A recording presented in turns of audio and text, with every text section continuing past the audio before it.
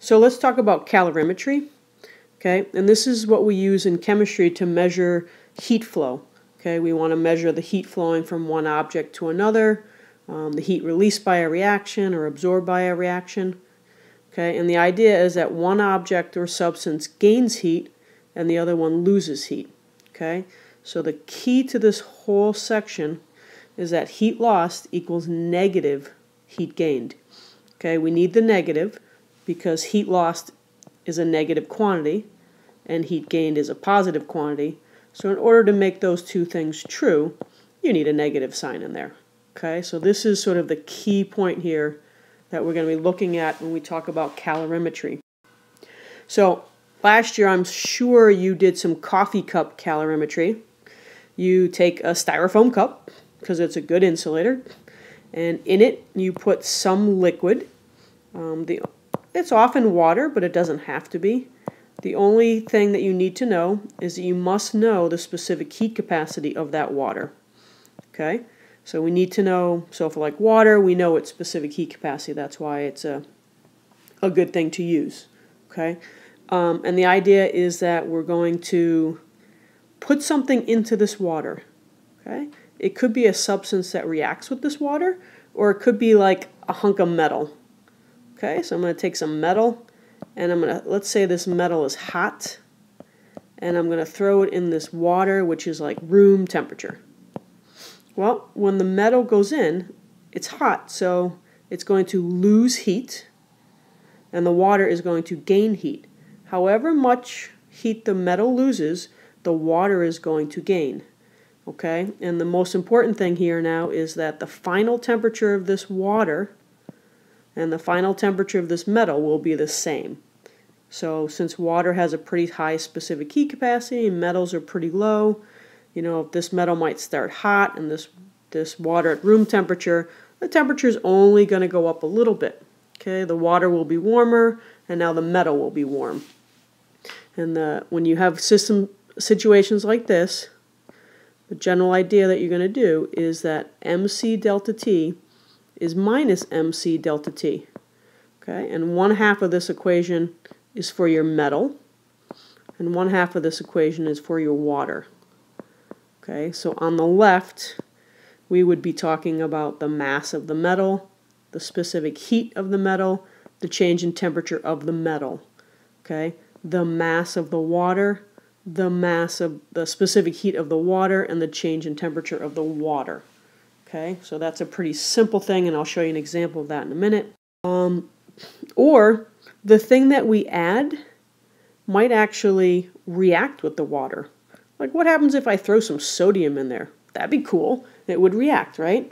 It would react pretty violently, and it would release heat. Well, where does that heat go? Well, our calorimeter is covered, so the heat goes into the water. So we don't say the sodium releases heat. We say the reaction that occurs releases heat and it's absorbed by the water.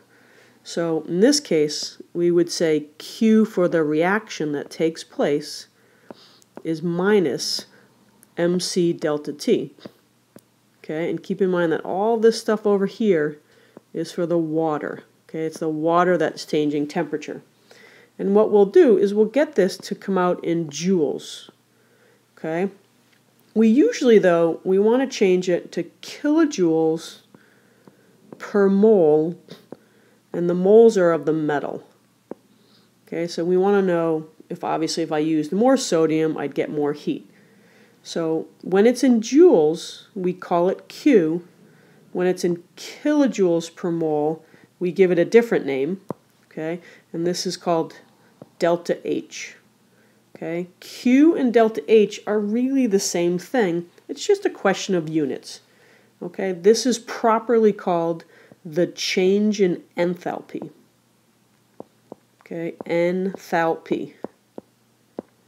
But lots of times we just call it the heat of reaction. Okay, so heat of reaction. The amount of heat that's released or absorbed when the reaction occurs. Okay, so a different kind of calorimeter, it's called the bomb calorimeter. Just so you know, it sounds way cooler than it really is. It's just not that exciting.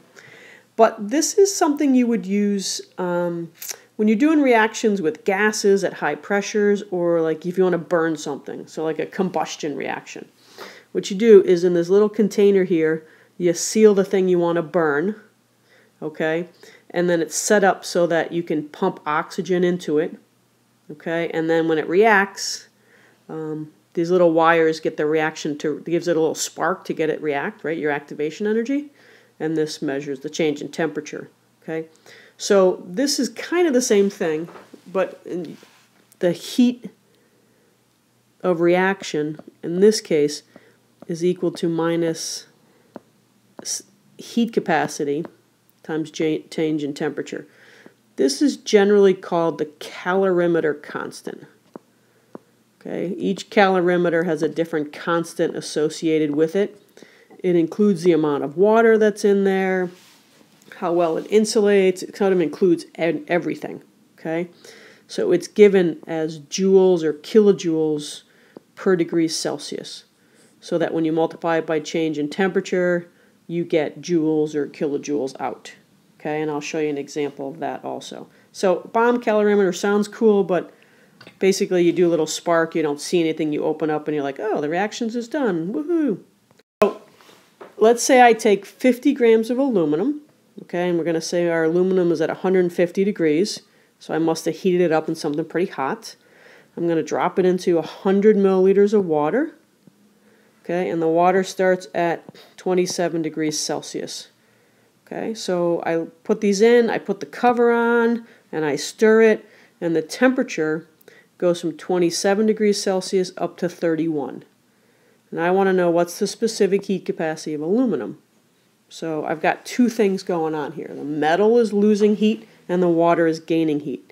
So this is going to be an MC delta T for the metal, is minus MC delta T for the water. So the mass of the metal I've given as 50. The specific heat capacity of metal we're trying to find. The temperature of the metal, now its initial temperature is 150 and its final is 27, or 31. So remember, we always do final minus initial. So 31 minus 150. Okay, and this is going to equal negative. The mass of the water, well, 100 milliliters is the same as 100 grams for water.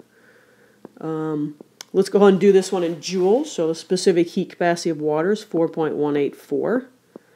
And the change in temperature of the water is 31 minus 27, or 4. Okay? So if you do out your math here, you're going to get, let's see, negative 5950 times C is negative 1673.6. The specific heat capacity is going to come out to be 3.56 joules per gram degrees Celsius. And that's how you do a calorimetry problem when you're just kind of throwing a metal into water and there's no reaction taking place. The metal loses heat and the water gains heat. So let's look at one where there's an actual reaction taking place. The reaction H2 plus Cl2 gives you 2HCl. And let's go ahead and study it in a bomb calorimeter.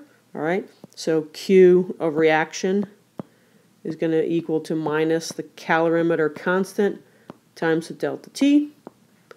Okay, and it says the calorimeter constant is 9.33 kilojoules per degree Celsius. And the change in temperature looks like it's 29.82 minus 20. So I'm going to go with 9.82.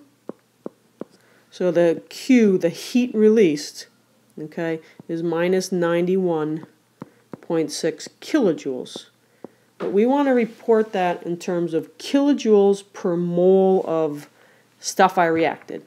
So I take 1 gram of hydrogen, and I'm going to go ahead and change that to moles. 2.02, 0.495 moles of hydrogen. So I'm going to take this 0.495 moles, and what I get is negative 185 kilojoules per mole. This is a value that I could probably look up in a table somewhere. Every time I do this reaction, I should get this amount of heat when I use 1 mole of hydrogen. So those are calorimetry problems, and I'll have you practice a few, but I think you did this mostly last year, although you probably didn't do bomb calorimetry problems.